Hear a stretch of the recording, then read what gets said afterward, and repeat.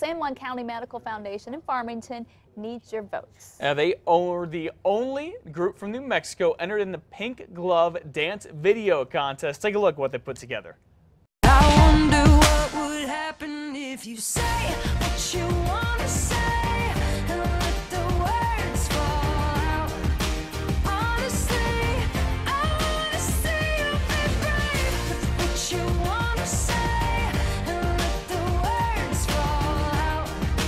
Honestly, I want to see you be Okay, take a look at this. More than 2,000 people involved in this video. The winner for first place gets $25,000 to go to the breast cancer charity of their choice.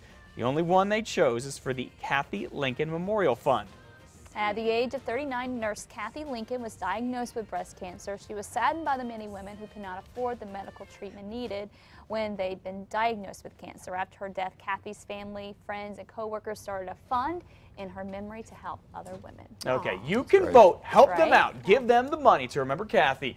Voting ends the 8th. That is Friday. It's very easy to vote. Go to our website, casa.com. Click on the Casa blog. All the information is right there. It's a great video they put together. Yeah, they did a cool. wonderful job. I think my brother was in there. Really? No. They put it to a very good song. It's Sarah Bareilles' new song. It's kind of Great. it's a touching song. It very is. It goes is. along That well makes with a the whole difference. breast cancer I theme. like it. So good stuff there. Go vote for him. Chad Brown.